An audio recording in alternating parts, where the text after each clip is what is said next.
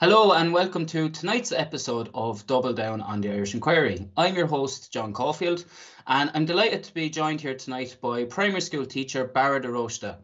Barra is a member of the Irish Education Alliance, and he's been a vocal advocate for the preservation of child welfare, I suppose, amidst kind of mass propaganda and neuro-linguistic programming in these very kind of precarious times in which we find ourselves in.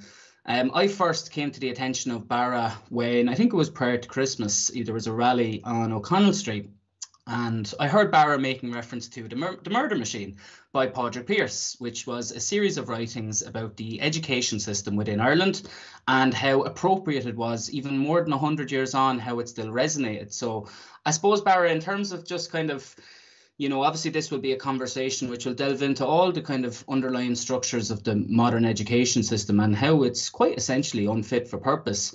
I might just give the audience a couple of the quotes that I actually found from the Murder Machine, maybe just to pretext the story and that kind of maybe give it an introduction as to, where it is that you're coming from. You have it there. Is that it in your hand? This is the Bible. It's all in there. Take it away, John. Absolutely. You'll know everything I'm talking about. So just some of the quotes that I found that really resonated. So, modern education systems are elaborate pieces of machinery devised by highly salaried officials for the purpose of turning out citizens according to certain approved patterns. The modern school is a state-controlled institution designed to produce workers for the state. Education should foster. This education is meant to repress. Education should inspire. This education is meant to tame. Education should harden. This education is meant to enervate. The English are too wise a people to attempt to educate the Irish in any worthy sense. What education Ireland needed was less a reconstruction of its machinery than a regeneration of its spirit. The machinery has doubtless its defects, but what is chiefly wrong with it is that it is merely machinery, a lifeless thing without a soul. So, Barra, 109 years on, not much has changed seemingly, and something we've really learned over the course of the last 2 years. Well, thanks, John. You took all my opening quotes there, but fair enough. Yeah, I was going to read out the quote you read there. This is a plaque I have up in the house. I'm trying to get it on camera there. I got it made up in a piece of slate. It's the quote you read there about the education, about this education, or education should foster. This education is meant to repress and so forth. And it's something that I found years and years ago from reading The Murder Machine, and I got it made up and put on the wall there. It's like a reminder to me all of the time about our education system and my obligation, I suppose, as a teacher. So yeah, you took half of my quotes there, so this should be a sort of short interview, certainly. No, I agree. Look, I think that quote that I have on that slate there should almost be like the rubric for tonight's discussion, and start it off with that, and we'll see. Let's judge our education system based on what Pearse quoted there, The Murder Machine. You're right, 1912 I think was written, so this year will be 110 years. And when you think about that, 110 years, I mean, so far ahead of his time. Now, obviously, he was talking about the English education system in Ireland at the time, but the English are gone from 26 counties, and we still have the same problem. Nothing has changed. It's just the enemy has changed, essentially, if you want to look at it that way. I don't mean to sound too militant about it, but that's all that's changed. Nothing else has actually changed. I mean, education, has always come about. It came about essentially to address the industrialists, to meet the needs of industrialists. I suppose, and I've said this before at rallies and marches, that we're churning out little minions, and that's the word I use. We're churning out little minions solely for the benefit of economies. And that piece you wrote out there at the start, or you read out just before the quote there, modern education systems are elaborate pieces of machinery. And I'm not sure if you mentioned this part of it. It says we speak of the efficiency, the cheapness, the up-to-dateness of an education system. This is Pearse, by the way. He says, just as we speak of the efficiency, cheapness, up-to-dateness of a system of manufacturing coal and gas. And he's saying this 110 years ago, and it's exactly what we have now today. Nothing has changed so far. In fact, it's going to get worse. And during the course of this chat, John, I'm sure we can elaborate a little bit further on it. Just to give you another little quick there, Pierce mentions the word foster. The old Irish word for teacher was aite, A-I-T-E, aite. And the word for pupil was, so aite actually was the word for, it actually directly translated as fosterer. So then you had pupil was dalta, which we still use today. So it was like a foster child, essentially. And then the system was called achicus, which was essentially fosterage. And I know Pierce coined that question. I think it's in the Murder Machine as well. He asks, and is it not the precise aim of education to foster? And certainly it is, but certainly it doesn't appear to be happening at the moment. No, Atcha, by the way, turned into the word ije. It's the old Irish word. So Atcha became ije, O-I-D-E, which is the Irish word for teacher. You know, your pre-vige, your prime teacher or main teacher. And Atchicus then became Igicus, you know, so education, you know, on Ryan Igicus, the Department of Education. So it's been there. It's part of our history, but it was fostering. It's all about fostering. Yeah, absolutely. And, you know, you're actually teaching me a bit of Oscuelga there, Barra, which is something that I know I'm sorely lacking in. And we might touch upon that even, you know, the absence, I suppose, of pride of place of our own national language, which is very unique. And, you know, in terms of how it's actually taught in the skill set, might be, you know, something quite good. Obviously, your name is Barra de Róiste. Presumably the English translation, is that Barry Roach? Is that the... Is that, man, there's plenty of the Roaches down, well, Roaches down your part of the world, that's for sure. There is a few, but, you know, it's obviously something, you know, we're obviously... If you're looking at it from a broad, you know, perspective, that there's an absence of national pride, I suppose. We're living in quite a heavily demoralised kind of population at the moment, and you know, if you even trace back our history back to Arthur Griffith and the Gaelic movement, a big part of it was reinstigating a love of and a spoken word of the Irish language.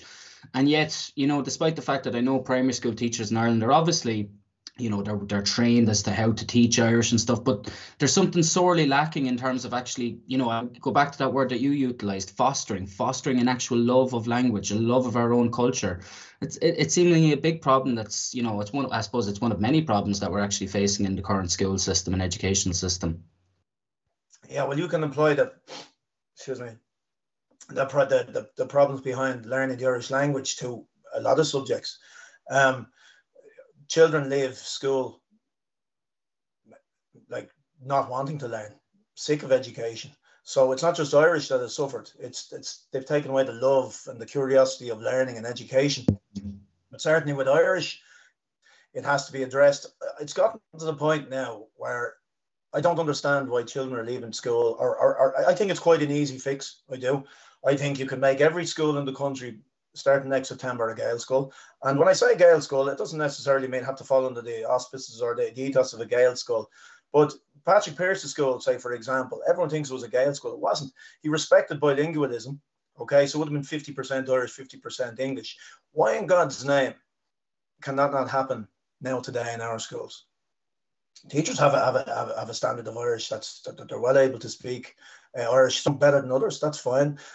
Perhaps it comes a lot from. I mean, I'm not fluent in Irish, but I try and use it as much as I can. My children go to the local Gael school here where I live, because it's so important to me. Culture is everything. I mean, when it comes to education, Pierce even himself says nationality is of prime importance.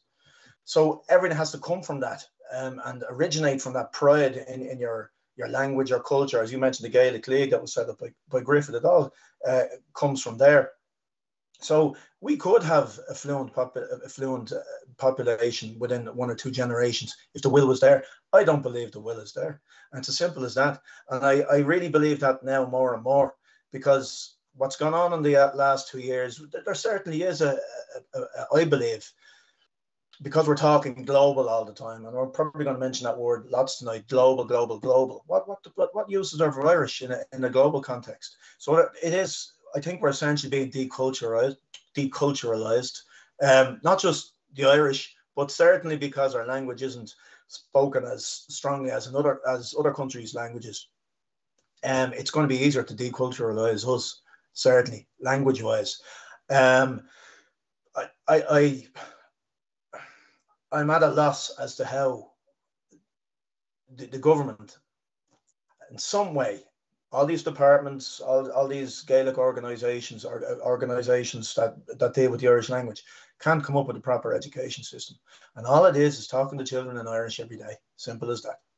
Using the language every single day. Of course, we use it, Cruxus for Goatee, Togi Game Up for Loan, grand. It's not enough. It should be all of the time. And it's no use if it happens in one classroom and not in another. It needs to start from baby infants all the way up. You know what I mean? And it's just a lack of will, I believe. And not necessarily from teachers, but just from the powers that be, so to speak.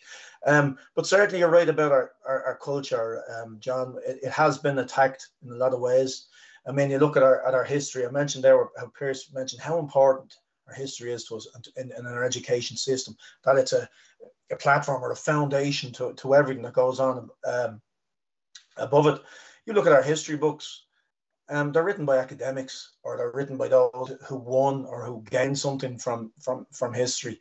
Our true history, to me, is in our poems, our songs, our stories, our music.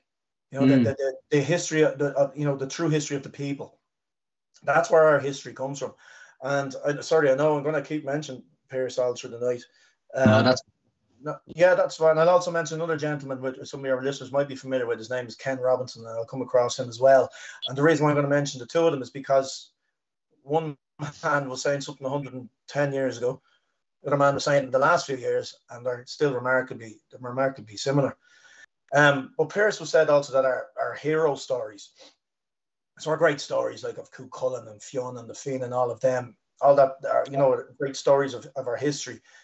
He said they'll mean more for boys and girls than all the algebra in all of the books. It'll mean more to them. And we're not, nobody, including I'm sure Pearson himself, we're not trying to diss maths and languages and things. It's the hierarchy of the subjects that are evident at the moment. But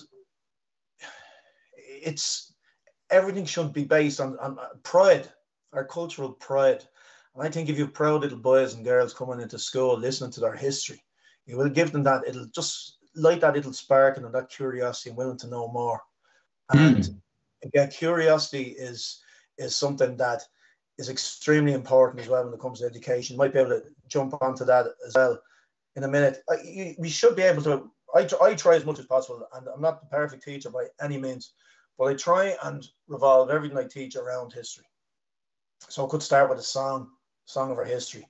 Songs have words in it, so you can play word games with the words that are in the song. You can do nouns, adjectives, you can do whatever. There's work there that can be taken from. There's learning in all of this. Poetry can stem from it. Art can stem from this particular moment in history or story in history. So to me, it's a great platform in which to begin learning.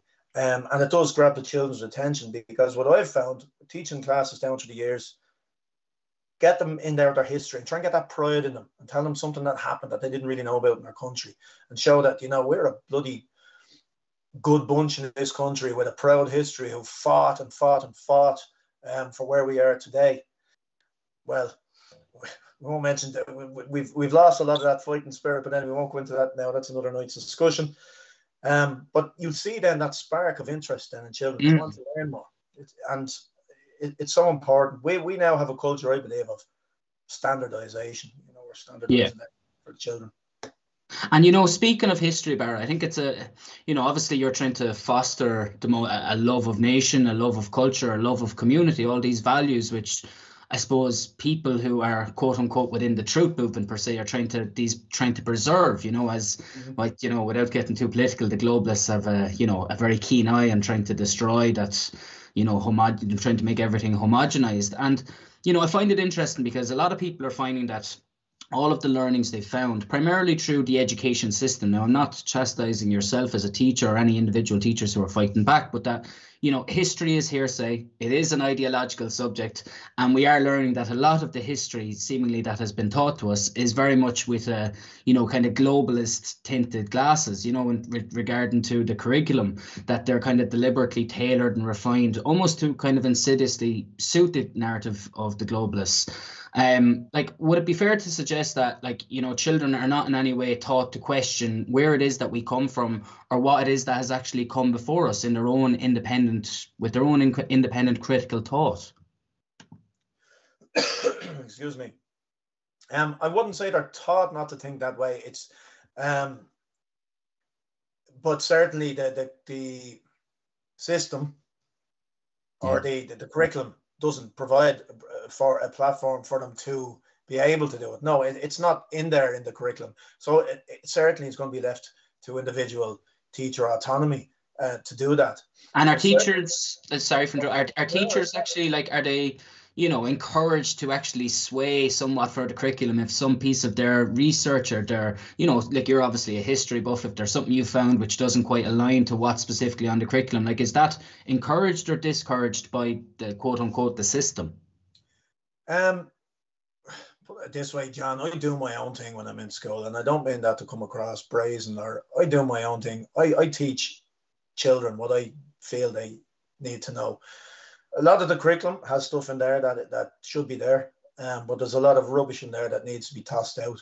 It needs to be condensed, the curriculum, certainly. But I will teach children history that I believe they should learn about. It might not be on that particular, so if I have third or fourth class, there might be something in fifth and sixth class, the curriculum of history, that I'll say to myself, well, I'm going to teach them this, because I'll be honest with you, I don't fully trust that it will be taught to them in fifth and sixth class. They might teach them about World War I and World War II, and that's great. That's wonderful. I mean, that's very important as well. It's part of world history, but it's not any more important than Irish history. And I find a lot of teachers tend to look for World War I and World War II before 1916 or the 1798 rebellion or the War of Independence and the likes. So I've given myself, put it this way, I've given myself autonomy to teach what I feel children need to know about.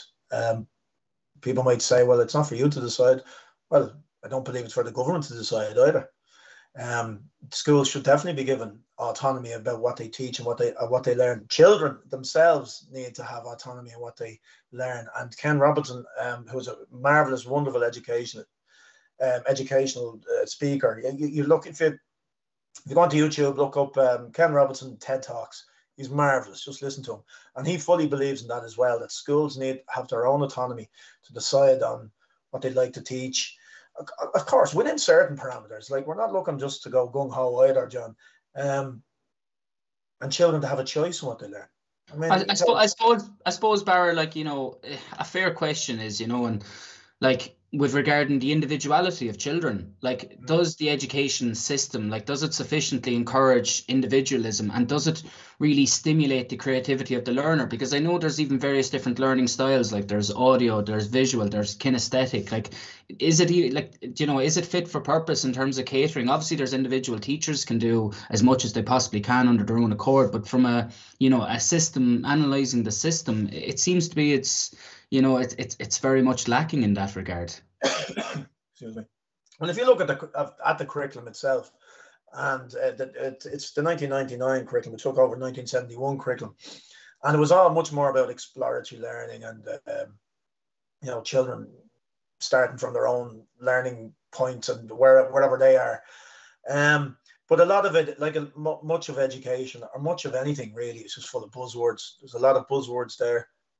We've ticked the box there. That's great. Mm-hmm. So a lot of it sounds lovely, but it doesn't actually manifest then in classrooms. You look at school books. I mean, if I had my way, I'd throw them all out. They're dictating in a lot of schools. I'm not saying every school, and not even every teacher. They're dictating what's been taught to children. What about what I want to teach the children? And most importantly, what about what the children want to learn? And what if it's not in that book? We just go ahead and do it anyway. So everything should stem from individuality. Like Ken Robinson would have mentioned that the three most important things about what education should be based on. Like he said, number one is individuality, as you just mentioned, John. And you know, what do we see a lot of the time in classrooms? Children in rows, all doing the same thing, all quiet. Uniformity. Yeah, Uniformity is the word that uniformity. comes to me. Yeah, uniformity, uniforms they wear. Um, I mean, one form we all come in. And, you know, doing the same page, working on the same thing, all quiet. Classrooms are meant to be noisy. And, you know, the first thing I tell student teachers when they come into me is, don't be worried about a bit of noise in the classroom. If it's noisy for the right reason, in other words, they're all talking to each other and learning and helping each other, that's great. Don't have children quiet, sitting behind desks being quiet. I mean, you have to, and you can't treat every child the same. They all have different interests, okay, and they've different strengths as well. And as much as possible, now it's easier said than done, John. Don't get me wrong, but if you have the will and the desire, that's something, and you're starting, and you are going to help, and you could spark a little fire into some of them to look towards something that they found really interesting that they didn't know they were interested in the past. But individuality is so important. I mean, you think of, okay, a child with ADHD, say, for example. I mean, how in God's name are they going to sit there nice and calm like everyone else? Now, in fairness, most teachers nowadays can accept that, but still some, I mean, I have no problem with a child with ADHD walking around my classroom, getting up out of their place, walking around. I don't care, okay, as long as they're not disturbing anyone else. I'm okay with that. I let children lie down on the floor underneath their desk and read books. If that makes them comfortable and they're quiet and they're reading there, that's fine. But some teachers can't handle that. But that's addressing the individuality. Do you know what I mean? Yeah. You might have come across another thing I'd recommend to people on YouTube, and a lot of you might have seen it. It's called Be a Mr. Jensen. Just type that in, Be a Mr. Jensen. It's about a child who was sent to the principal. And it's a true story. He sent to the principal, and because he was always fidgeting, couldn't stay easy, always tapping things and shaking his legs and banging and the whole lot. Sent to the principal. The teachers couldn't handle him, and the principal brought him in, opened his drawer, took out a set of drumsticks, and gave them to the child. And that child went on to become an international drummer, a world-renowned international drummer. So Ken Robinson tells a story of a little girl quite similar. She couldn't stay easy as well, and people, they thought there was something wrong with her, maybe psychologically. So they're bringing her to psychologists and the whole lot. And the mother brings her to a psychologist, brings her. The psychologist says to her, "Look, leave her there for a second. You wait there, a good girl." Walking out of the room, and he says, "I'm going to put on a bit of music. Watch this." You know, the child starts dancing, and she turned out to be an international ballerina and to run her own world-renowned ballerina school. Okay, that's individuality. It's treating every children individually and allow them find out where their strengths lie and their interests lie in. Another thing is curiosity. Now, I'm just after completing a postgraduate diploma in school leadership through University of Limerick. And it was a very good course. I really enjoyed it. There was parts I challenged. You know, every week I did challenge some things which I didn't get into because there was a global element to it. No, I couldn't be quiet. I couldn't stay quiet. But one of the lecturers even mentioned that, you know, little infants, junior infants will come into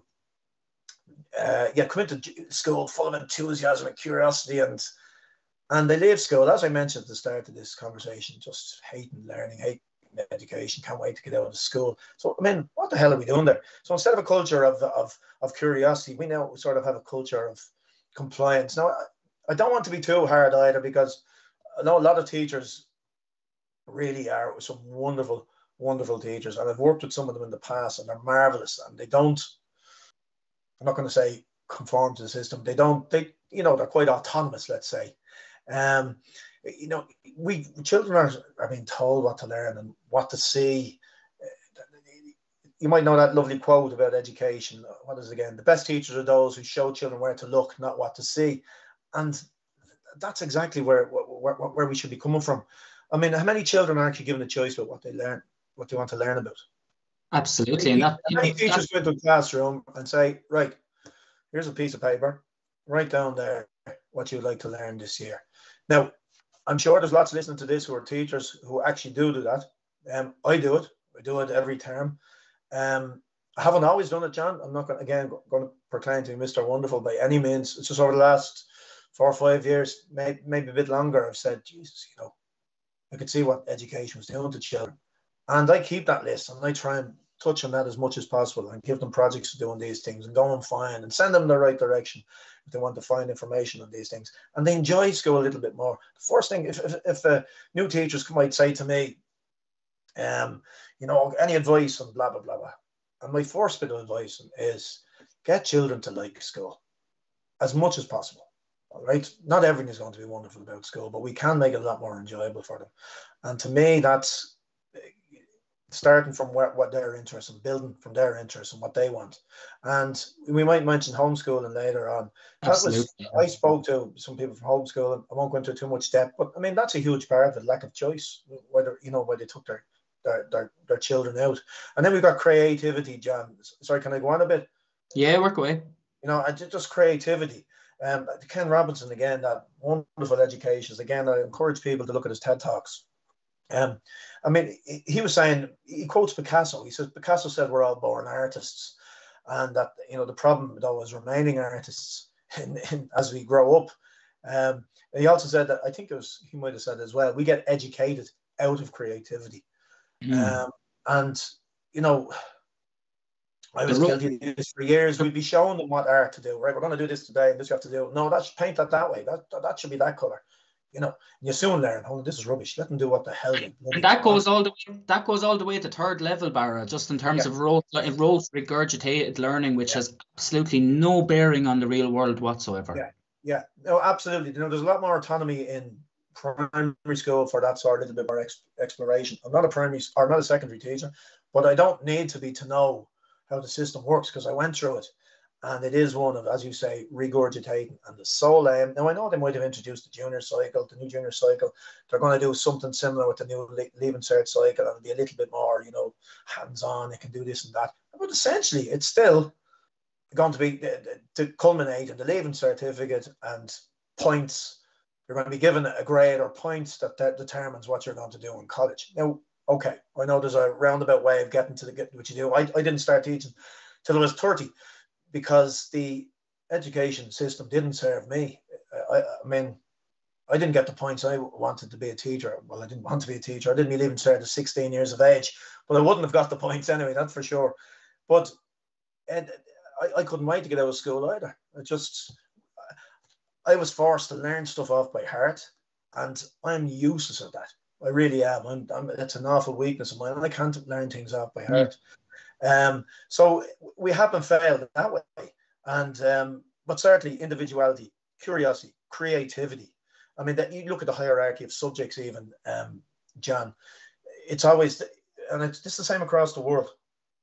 It starts with, you know, it's maths and languages, then the sort of humanities, maybe like history and geography, and then what do you have at the bottom of the ladder? You have the arts. So you have music, you've, you know, creative art in itself. You've you know, physical education even. And if you even look at the breakdown of the our curriculum and the time allocated each subject, it's reflected in that hierarchy.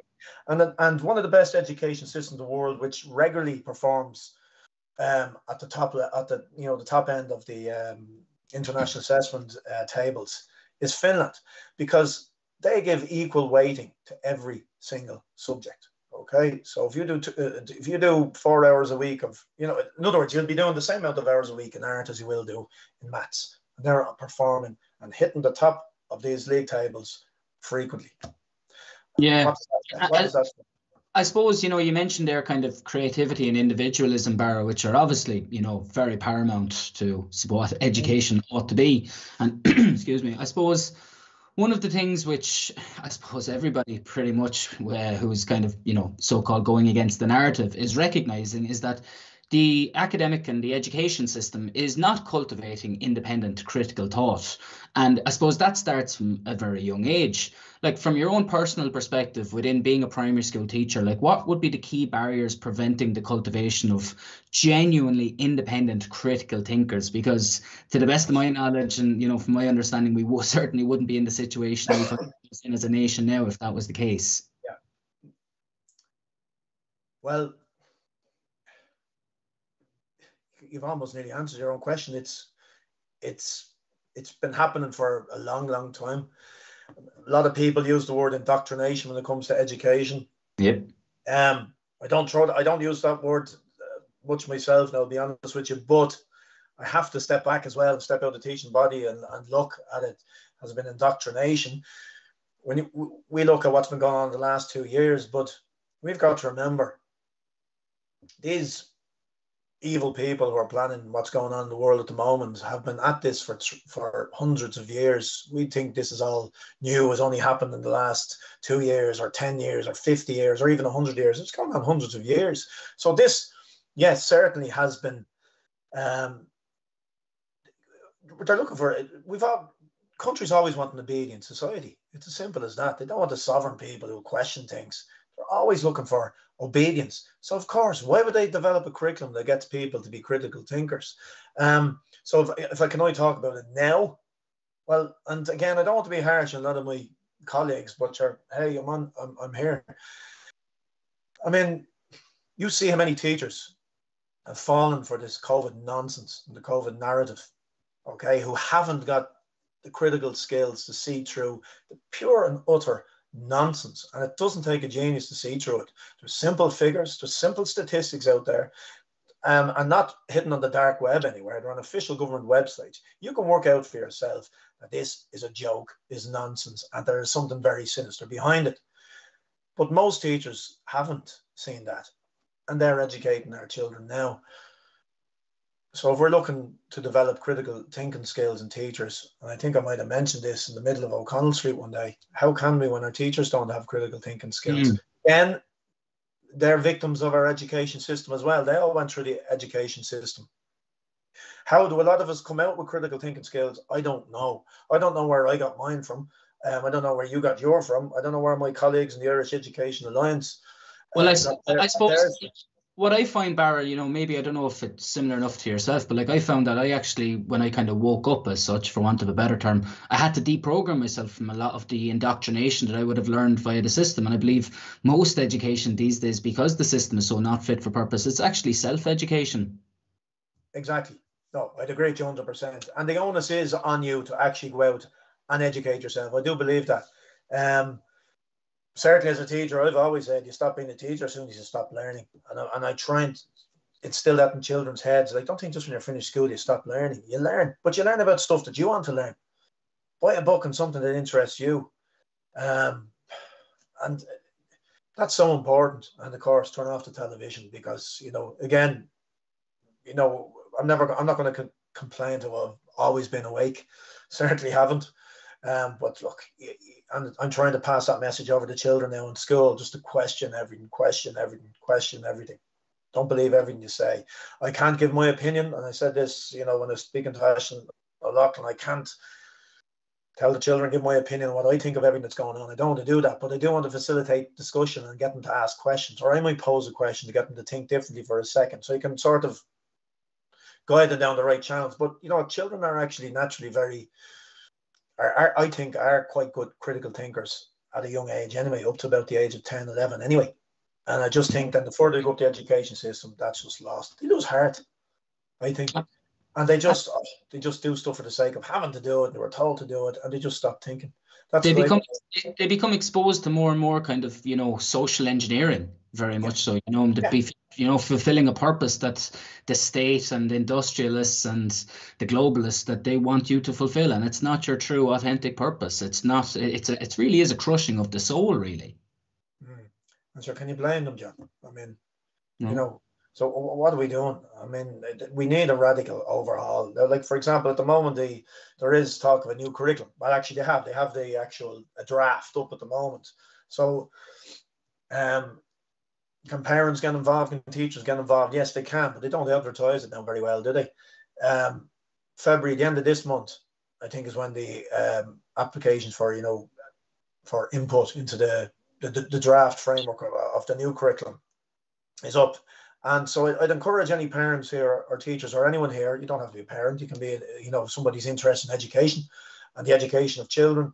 You can go onto the NCCA website, NCCA, and you'll find it. Just click on somewhere there, the new curriculum consultation, whatever. I'm sure you'll find a tab that will bring you there. And there's lots of actually focus groups you can get involved in, online meetings, submit question or surveys, answer questionnaires online and submit them. and give your opinion. And I really would encourage people to do that. Whether you listen to is another thing. I can't see anything changing drastically. But if it does change, I am sure there will be changes there that people go, oh, isn't that very, very positive, and that's wonderful. But I can guarantee you that there will be, and I'll speak about it, I'm sure, before the end of tonight. I believe there will be quite a sinister element to it that people might not recognize.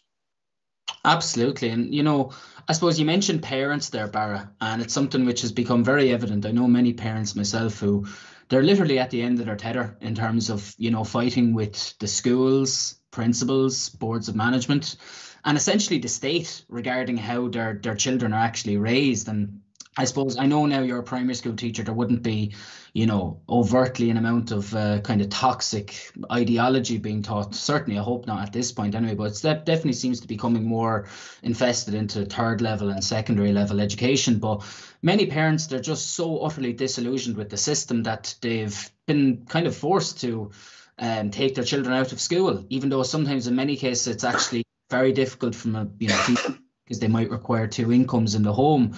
Like, is that quite understandable to yourself as to why parents have had to resort to such drastic measures when they've actually, you've seen, I suppose, this, for want of a better term, type of communist ideology in which it's the destruction of the nucleus of the family unit, and the state say as to how children are raised rather than the actual parents themselves. And that's, that's enshrined in the Constitution, that the parents are the foremost authority over their children's lives. And that's not what's happening in reality at the moment. Yeah, no, I agree wholeheartedly there. Now, when it comes to like people, they're pulling their children out of school. So I thought I would ask people about this, because I do know a few people who are homeschooling. You hear me okay there, John? Yeah, work away, Bar. I've asked people this because I think I'd like to get their opinion of it and put it up here tonight and talk about it and let people hear.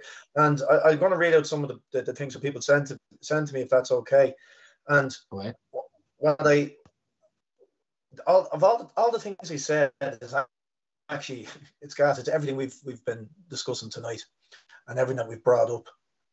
So I'll just give you a quick flavor of some of the things people said, right? So a lot of it started from COVID, okay? So people were worried about, child protection, essentially. So masks, hand sanitizers, pods, that can't talk with their friends or play with their friends properly, they're protecting children from the fear culture, essentially, that's been manifested in our schools.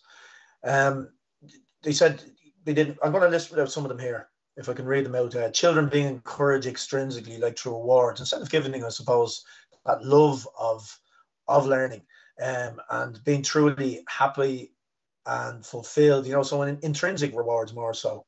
Again, not focusing on children in children's interests. There's no self-directed learning, so let a child find out what they'd like to learn about and go for it and helping themselves. Here's a quote that says, the education system was designed to condition and to fit into societal narrative. It's an actual quote from a parent. They also, the social element they weren't worried about, because they actually connect with other homeschoolers, other children being homeschooled. So they're out about with them as well, which is wonderful. And because the fact that there's so many people being homeschooling now, there's plenty of opportunities to meet up with other homeschoolers. It's had too much reliance on screens and technology by teachers, which I'll get onto at some stage. Not enough free movement, so children stuck in chairs and sitting in chairs. Too much homework, too many woke agendas, such as the climate change, and they mentioned new sex ed curriculum as well. Too much focus on academic subjects, which you just mentioned about. It's all focused towards maths and English. I thought this was a wonderful, and somebody mentioned asking permission to go to the toilet. Because every time a child comes into my class for the first time, so I'm teaching on the first day, I have this particular class, they're there with their hand up, and I thought they might have a question. They say, can I go to the toilet? Or will Catagum Dulgajin letters? I go, and I'm sort of caught off guard for a second, because I don't get children to ask my permission to go to the toilet. I want them to go on their own. You don't ask permission to go to the toilet. another one here, what they mentioned, which again brings us back to whole Patrick Pearson, our history and culture. So the disconnect with our traditions, heritage and nature. So they feel that there's a disconnect now with that. So they take their children out. Freedom from the rat race. That was a quote you use. And you eventually end up having a beautiful relationship with your children, essentially, and being at home with them. School systems out of date and fear driven. Somebody else said it kills creativity. We mentioned that there about Robinson. He actually has a TED talk entitled "Are Schools Killing Creativity?" Saying what I found quite unusual, well, not unusual, but quite worrying, concerning, was a few people mentioned me about a safe environment. They want their children to be a safe environment, which implies that they don't find schools a safe environment for their children. And particularly nowadays, I suppose, with COVID and that fear culture and the fear of somebody coming in and maybe vaccinating your child without your consent. And you know, people might think that's not going to happen, but you know, it has happened in other countries, so it can potentially happen here. And they mentioned again lack of curiosity. It doesn't serve a child's curiosity. There's none of that freedom again of choosing what to learn. There's a lovely quote here. So the past 2 years have shown that our educators and are blindly and unquestioningly obedient to the diktats of the department and government, and which, you know, I have to agree with wholeheartedly, because schools have really let down children this past year and a half. Teachers, I'm not saying all teachers, but a lot of teachers have really let them down. Principals have really let children down. Boards of management have really let children down. We have a shocking history in this country of letting children down, and we haven't learned from our history. We're continuing to do it now, and that's what upsets and hurts me the most. And that's what's made me speak out, is about, we're not minding our kids. We're certainly not. We're not protecting them. So based on all of that, of course, people are going to take their kids out of the mainstream education system. Why wouldn't they? It's a nice note to end on. But let me just briefly say something as well. I'd like to know, and I think people should start to question this: how is homeschooling falling under the responsibility or under the remit of a child welfare agency, i.e. TUSLA?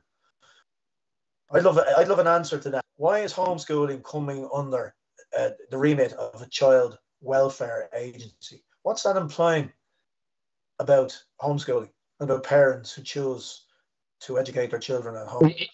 It kind of creates this suspicious narrative, doesn't it? It creates this suspicious narrative as though parents require an actual agency, which, let's call a spade, doesn't have a fantastic track record with regard to a lot of what has come before. And a lot of parents have a lot of significant grievances with TUSLA. That's well documented, and that they have the audacity almost to question how a family or parents choose to raise their children. It's really indicative of kind of where we are as a society.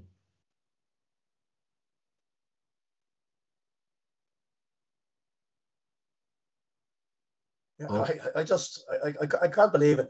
It's just, it only really hit home a few months ago, just thinking about that, and it's creating that, as you say, suspicion that there's something wrong with taking your child out of mainstream education. And I believe it's done purposely, John. I do. I believe it was a deliberate move to have them take over. Certainly, yeah, definitely. Absolutely, that's well documented. And I suppose with homeschooling, and the same as yourself, Barry, like I know a lot of people who've taken their kids out of school, and I'd echo they've shared a lot of the sentiments that you've since shared. And there is, I suppose, with every cloud there are silver linings. And one of the big silver linings over the course of the last 2 years is those parents who have taken their children out of school. They found that there is actually quite large and well kind of established homeschooling networks.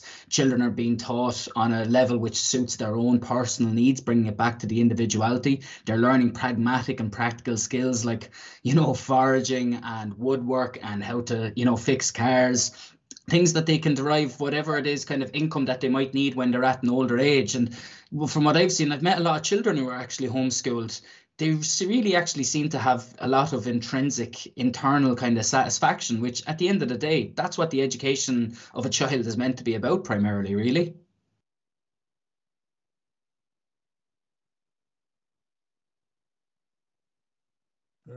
Yeah, I hope. I actually spoke to the children in my class about this. if they were Minister of Education, what would they change about education? I got to write all this down. I know my big up here, by the way. You can hear me okay, though, can you? Yeah, there's just a little bit of a lag there, Barra, but I think it's coming. I think it's okay now. As long as you can hear me, that's the main thing. But I asked the children what are some of the, the practical skill sets and life skills that, well, that's what I was hoping to hear from them. So I asked them, for Minister of Education, how would you change the education system? Anything. And, in a mature, I have sixth class, so, we don't want to like build a water park out in the yard. We're not talking about things like that. But two of the things they actually mentioned was, most people mentioned, was how to cook and was how to make and build things, which I thought was absolutely just, it was great to hear. I didn't think it was anything surprising. It's what I believe myself. Children should be taught how to cook in primary school and how to build and make things. And it's something I've been trying to introduce into the school, actually, is woodwork. So I've started doing work with kids, and like we're currently now just planning on building a set of goalposts, transportable goalposts for the kids that can bring out every day, good solid wooden ones, and get the children to make them themselves. But even Pierce mentioned in the murder machine, he mentioned that education should involve manual work, both indoor and outdoor. He said, would, I hope, be part of the program of every school.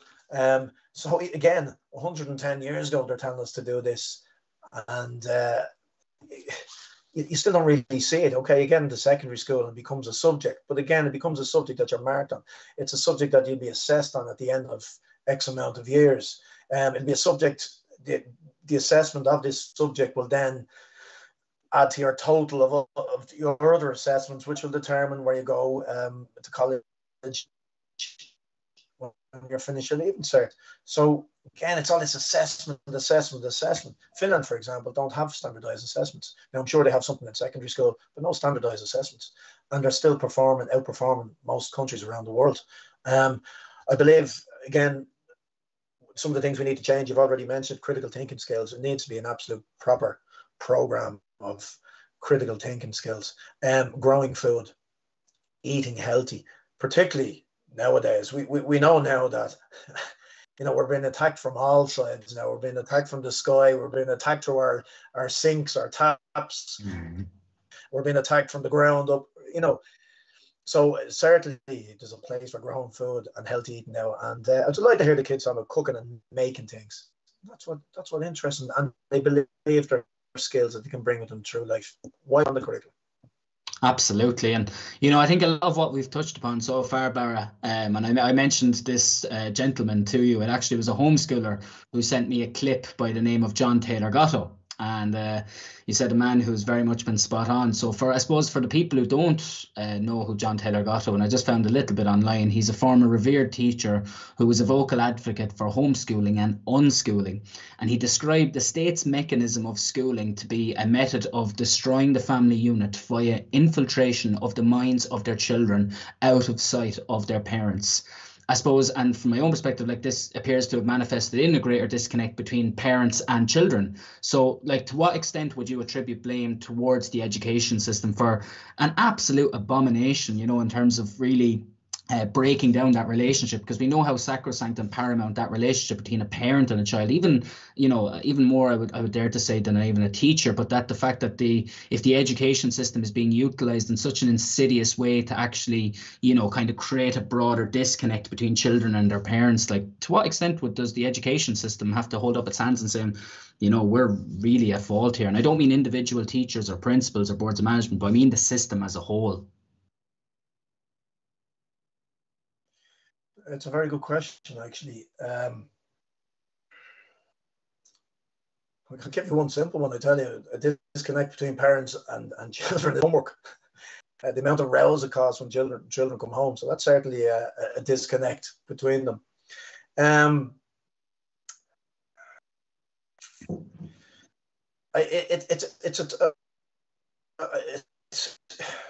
a hard one to answer, John. I suppose I never really thought about that one. I listened to what John Gatto, as you said, what you sent to me, and I found that very, very interesting, what he said. But we aren't addressing what the Constitution says, that, you know, we are the primary educators of these children. And if we are primary educators of their children, then we should be having more of a say in what they're learning. Now, schools are meant to address parents and consult with parents on this and that. But again, it doesn't really happen. Or they might send out a quick survey and ask. It's very tokenistic. But yeah, sorry, it's just often very, you find it's kind of sometimes quite sorry, say again? Sorry, Bar, there's a lag. It's often like a tokenistic measure, you know, just to ease them. Yeah.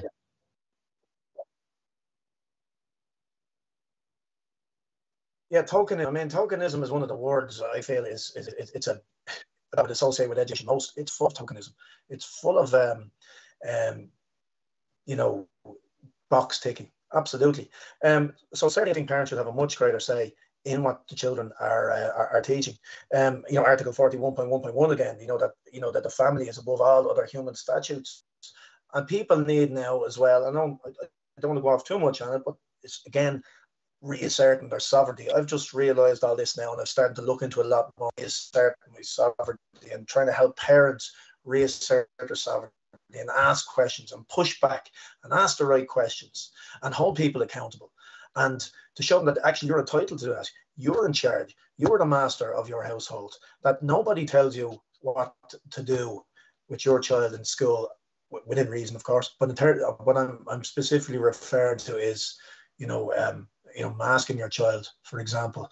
And it's trying to empower those people again and give them solutions, okay? And we need to take back that sovereignty. And people, parents, if you're listening, you need to understand that a lot of these people think they're in charge and can tell you what to do. They actually can't. And when you actually challenge them on it and ask them to show proof of that, they can't. And it's as simple as that. So I take what you're saying, John, certainly. It's something it's jumped out at me there now. I would certainly concur with what you've said, and something I must look into a little bit more. Yeah, I suppose it's just, you know, people, same as myself, you know, I'm learning day by day, like, and I'm glad the fact, Bar, that, you know, the emphasis being upon sovereignty and that, you know, pushing, because it does seem to be the theme that's coming across or all around the world with this kind of, you know, I suppose great cataclysm in which we're in. I just want to, if you don't mind, I want to read this out for the reader. It's a couple of 6 key functions that I found from John Taylor Gatto, and how he described the 6 actual key functions of an education system. Now, bearing in mind, this isn't very, shall we say, complementary towards the education system as a whole, not towards individual teachers, but just if you know, I'm not being deliberately antagonistic, but he said one of the first core function is adjustive, to establish fixed habits of reaction to authority, following orders no matter how arbitrary and nonsensical, which is obviously very relevant to today. Number 2, he said diagnostic, to determine each student's proper social role, logging records on a cumulative mathematical basis. Number 3, sorting, training individuals only so far as their likely destination in the social machine will require, and no further. Number 4, conformity, stripping away the individuality and that which sets children apart in order to make their behaviour predictable. Number 5, hygienic, a process of natural selection, weeding out those the system deems to be terminally inferior. And number 6, which I believe is a Latin word, propedeutic, which is creating a small fraction of children who are quietly trained how to take management of this current system at the behest of the system rulers. Now, I know there's probably a lot to digest and absorb there, both for yourself and the readers, but it does seem to kind of, I suppose, validate a lot of Padraig Pearse's murder machine adjudication, you know, in terms of the state of the system and it being almost like a dead entity, and it needs an infusion of character and of life and of soul. Like, what do you foresee to be paramount in trying to upend what many might construe as quite a callous system, which is very firmly established in modern day Ireland? Long question, I appreciate that. No. Right, so going forward, in other words, is it? Essentially. Yeah. Well, 2 words that jumped out at me there that you mentioned was certainly conformity, excuse me, and individuality, because we've mentioned them already. They've come up, and you can see the general theme coming out here, John, in our conversation. What has said, what Ken Robinson said, what the homeschooling parents have said, and what that gentleman, John Grotto, is that what you said his name was? John Taylor Grotto, yeah. Yeah. So you can see the general trend there and the theme going on. So again, it all comes back to that. I mean, I believe that we need, and I think I've mentioned this already, we need to devolve responsibility for learning to schools, I believe. You know, that they're given freedom and autonomy for educating. I think I wrote something down here. Pierce said, he goes, there's no freedom in Irish education. No freedom for the child, no freedom for the teacher, no freedom for the school. Again, this is 110 years ago. 110 years ago. Nothing's changed, okay? And if nothing's changed in that amount of time, does that not tell you that it's probably because they don't want it to change? That's what it tells me, anyway.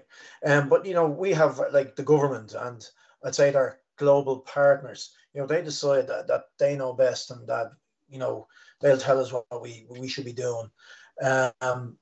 Education does not go on in the meeting rooms of Leinster House. Okay, it goes on in classrooms, and the sooner they realise that, the better. So, if you remove autonomy from schools, teachers, and students, for that matter, I believe it's all pointless. Then it's just pointless. Like schools are given, they are given the autonomy to do what's called school self-evaluation. We're able to self-evaluate. And that might sound wonderful. Oh, you're allowed to self-evaluate yourself and come up and improvement plans and things like that. But it's an evaluation based on what someone else has told us what is important. Okay, so it's essentially autonomy within an accountable realm, or autonomy within an accountable parameter. So it's a bit of an oxymoron, really. You know what I mean? So I'd like to see more autonomy given to schools. A good friend of mine, a dear friend of mine, was recently promoted to principal of a secondary school. I hope he's not listening. And one of the quotes he put out there when he's in the local newspaper was, he said, "No school is an island." And, you know, think about it. It is a lovely quote. No school is an island. But for some reason, it led me to stop and go, no, I disagree. If I was principal, I'd want my school to be an island. I think schools should be a series of islands, all independent of each other. Yes, of course, you can network and help each other, think like that. But I think a lot of schools are networking with each other because of all these initiatives being thrown out all the time. And there's initiative after initiative after initiative, and nobody's looking what's behind those initiatives, where they're coming from. I'll give an example, even like the Green Schools initiative. Everyone thinks it's a wonderful thing. Okay, let's, you know, let's protect the earth, let's recycle, blah, blah, blah, blah, blah, blah. But I mean, schools, or the green schools, the word that's used all of the time, you'll hear mentioned, is sustainability, sustainability, sustainability. That word is the darling word of the World Economic Forum. Sustainability. And the UN challenge anyone out, or UN Agenda 30. 100%. You go onto the World Economic Forum website now and count the amount of times you see the word sustainable or sustainability in any of their initiatives. So I'd be very skeptical now of that. I believe now that, you know, they're trying to get children to, and it's basically a warm-up lesson now for the next thing that's going to come, climate change. Okay, we're sick of hearing about climate change. I mean, I've seen documents of warning about climate change back from the 40s and the 50s, and it still hasn't happened yet. So again, people need to start, you know, copping on a little bit now. And again, I'm not fully convinced yet, but at least I'm doing my research now and I'm looking into it, and I'm sure there's some truth in it, but I'm sure there's a lot of bullshit, excuse my language, behind it as well. And they're getting into our schools that way, doing that. Sustainability, sustainability, sustainability. That's getting into children's heads. And you know what's one of the interesting things about that, Baron? Like, you know, I'm very much along the same lines yourself with regarding climate change.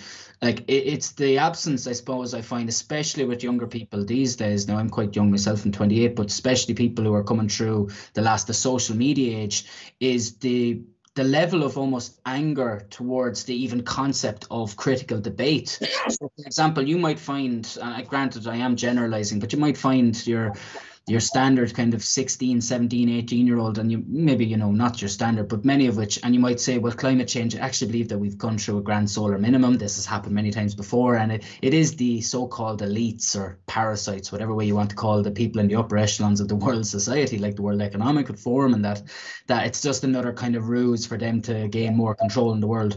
And you'll be met with, you know, you mightn't phrase it like that, but you might tell them to look into things, but you'll be met with absolute kind of, you know, fervor and anger, because that critical debate is just, it's not being, you know, fostered within schools again, or that willingness to speak to people who you disagree with. You know, I think that's becoming very self-evident on the basis of the, you know, the fallibilities or the lacking things that are lacking within the education system. Yeah, and it's not going to change that, as you say, that response you're going to get from people. I mean, why again? Because they're just being conditioned through the media. So COVID is just one thing now. That'll be gone. We'll all have forgotten about that in the whole time, and it'll be on to the next thing. And again, if you, I, or anyone challenges that, we're going to be met with the same resistance and the same vilification. Nothing's going to change there, and that's why it's so important to really, teachers, you know, start getting your children to question things. Really asking questions all the time. I know a lot of teachers don't like actually children asking questions, you know, and they discourage nearly questions sometimes. But I love children asking questions. Sometimes it can be a bit irritating, but you know, I'd rather them ask than not. And we need to get them asking questions, trying to look behind it and stepping back and seeing what's behind this. And you can do it through lots of things. You can do it through story. You can do it by watching the kids' news, even on YouTube or something like that, and just start questioning things. You know, obviously be very careful. Don't put your own opinion across, but try and get them thinking. It's so important, because you mentioned that we've mentioned now the WEF, so might as well going to mention about them here, because have we got time there? Yeah, work away. Plenty of time. Yeah, work away. Because this is very, very important, and anyone who knows the Irish Education Alliance, they might know that we've had awful grievances with the INTO, the Irish National Teachers Organisation. Okay, now obviously the secondary teachers as well, they'd have issues with their unions, but particularly with the Irish National Teachers Organisation, because they are absolutely instrumental in masking our children in schools. Okay, HICWA this last year 3 times were asked to do a risk-benefit analysis on masking children. I don't want to go over all ground, but I have to give a little bit of a background to it. And 3 times they said to NEFIT, no, not for kids in primary school. But all the while, INTO were pushing this and pushing this and pushing this. And NEFIT knew this, and basically NEFIT then next time didn't go near HICWA, bypassed them and brought in masks for children. Now, we in the Education Alliance, we challenge them on this and say, like, none of us know of any teachers that were calling for this, right? We don't know of any teachers who are calling for this. I'm not saying there aren't teachers in the country who weren't calling for it. I'm sure there are a few bedwetters around the country who are calling for it. But anyway, we asked them for proof. Okay, show us. What's the proof that? How many teachers have asked for this out of your whole membership? Thousands of us. How many have asked for it? You wouldn't show us anything. I'd ask, well, could you show your longitudinal and latitudinal studies on your reasons for calling for this that prove that masks prevent the spread of COVID and will not damage children's health? Show us it. They wouldn't do it. They kept trying to fob us off, telling us NEFIT have it. We said, well, if NEFIT have it, we've asked them, they don't have it, or they're not working with us. If NEFIT have them, they would surely have given one to you. Okay, so I'll say this straight out. Okay, the INTO are liars. They're liars, and we will be coming after them. We're not going to let them away with this. Just to let people know that. So it got me thinking: who were they speaking for, or who's controlling them? I mean, surely if they're meant to represent me and my colleagues, they obviously weren't, because none of us were calling for masks, and yet they were calling for it. So they obviously had masters somewhere. And I started to look into it, and I was digging deep and trying to find out stuff. And thankfully, somebody, just out of pure coincidence, sent me some information. And it was the information I was actually looking for. It was marvelous. It saved me so much time. And what it was a document referring to this organization called Education International. And so what's Education International? Well, apparently It's an organization, a teachers union, an international union that represents more than 32 million teachers in the world, over 178 countries, of which I'm apparently a member. Now, I can't remember signing up for it, but if you go to their website and you look in, excuse me, it can break up all the countries, and the INTO, the ASTI, the TUI, and there's another teachers union I can't remember, are members of this Education Alliance. So I said, right, okay, right. So again, it's this global element that once you hear global or this international thing, you've got to start getting suspicious. You know, you really, it puts the willies up you. And so I looked into it more, and thankfully this document was sent to me that a lot of the research had been done by some Joe, I don't know who he was, where they did marvelous research.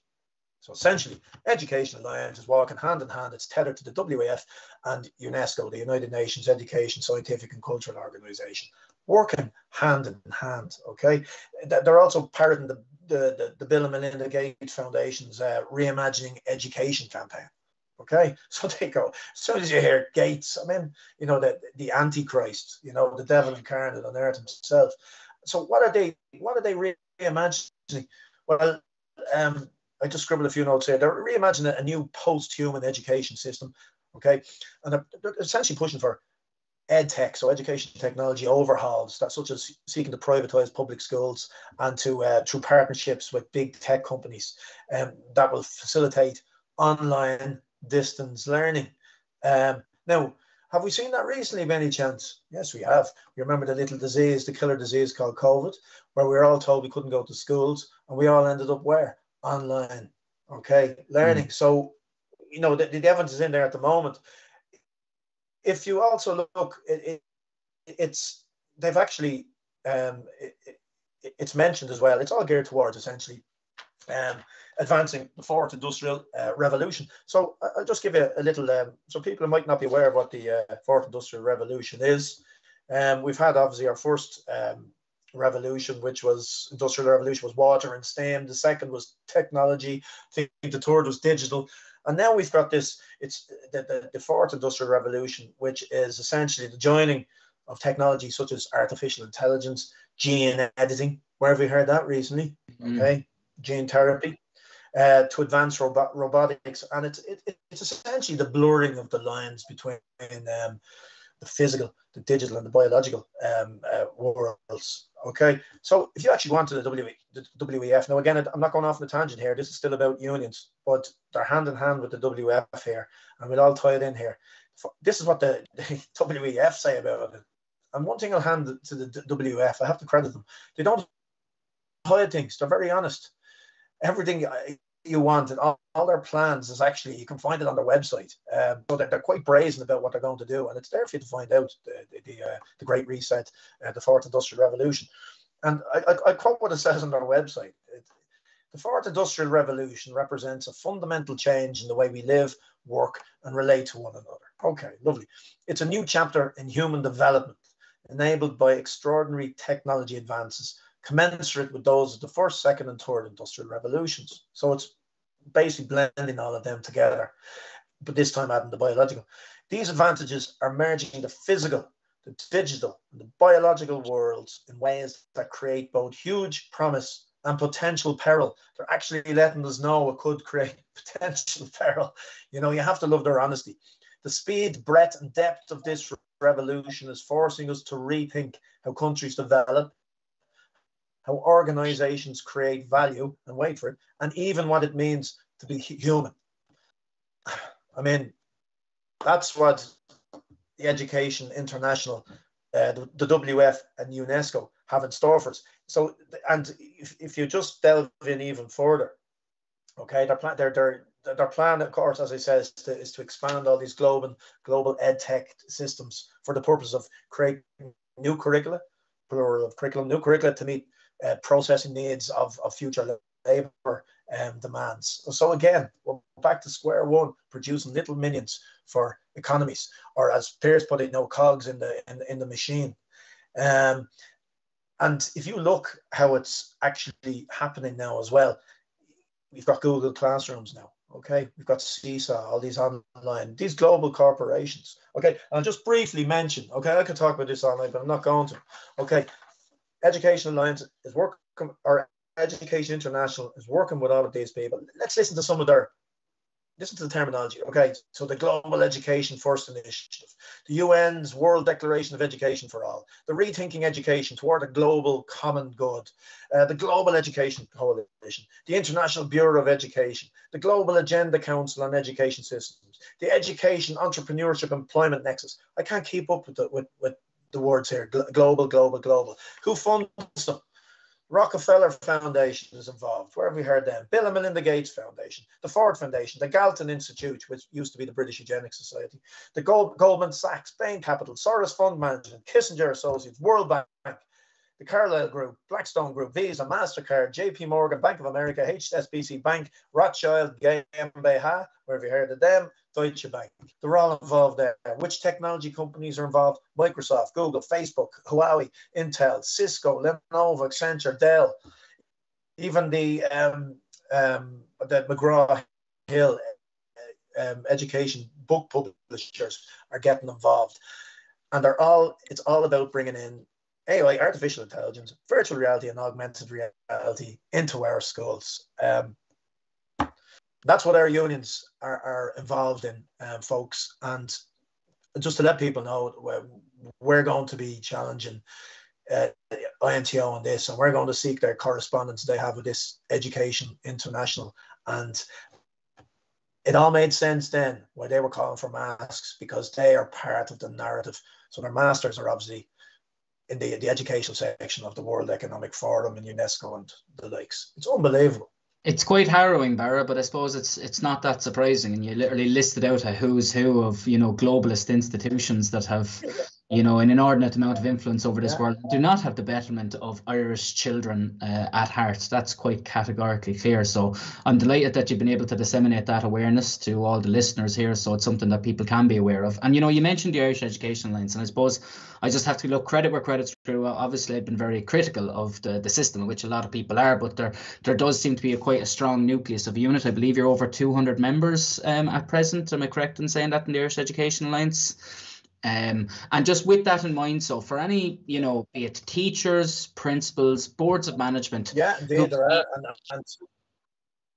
Oh, sorry, I may have my last connection there. But just for those, I'll just finish up on this point, Barra, and then I'll just maybe close up. I'll ask you this final question. But for those teachers, principals, boards of management who, are conscientious objectors to much of the indoctrination and the harm in which children, are actually being put to the forefront of, and the fact that their holistic well-being is, really realistically, as we've kind of learned over the course of the last hour or so, it's not being, it's not being cultivated, it's not being nurtured. I think that's the real word. It's not actually being nurtured.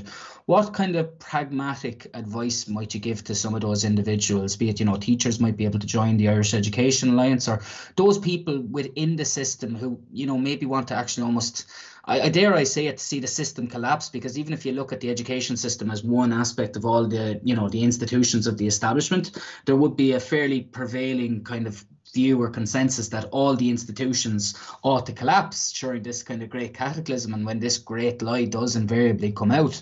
But what can people do who are within the system, the education, that can make a difference for the future generations of our precious and kind of, I suppose, susceptible young minds?